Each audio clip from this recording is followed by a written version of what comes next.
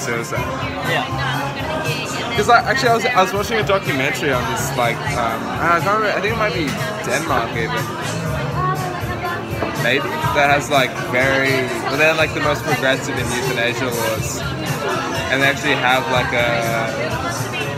you're allowed to commit suicide. You're allowed to have a doctor-assisted suicide if you're severely depressed. But if you, wow, yeah. But yeah, I mean, it has to be like a... Yeah, that's like a big part of the new laws about it, is like, at what point, like, can an average citizen, what is the like morality of an average citizen asking to be assisted suicide? What is the difference between denying that and then other situations? But that's interesting. I'd never heard about it for depression. I'd only heard about it for diseases. Diseases. It's like, it's really interesting. I mean, there's a huge bureaucratic process behind it. Like, imagine like submitting a form, like paperwork and stuff. It's like, I've been feeling depressed for 30 years.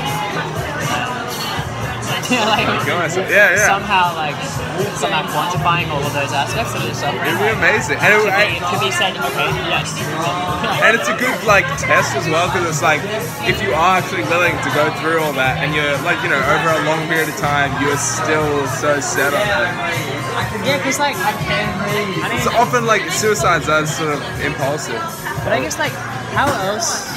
I want to know how people kill themselves.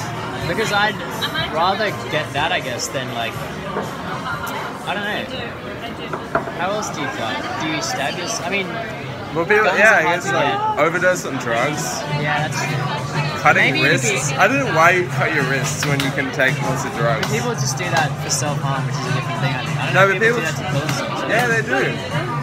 Like people, Right.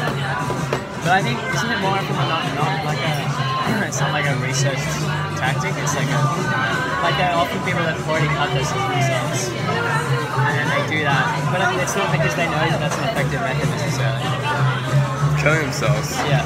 But you think it might be like a mistake that they die after they're trying to have self-harm? It's a cathartic thing where it's like they've done this and then they're going to do it more because they want to, but they're not logically thinking about the way to kill themselves necessarily. But you're saying they're trying to commit suicide?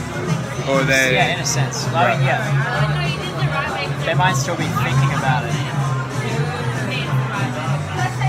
Yeah. I don't know. I guess I've seen it in movies. I've seen people cutting their wrists to die in movies. On this camp, I was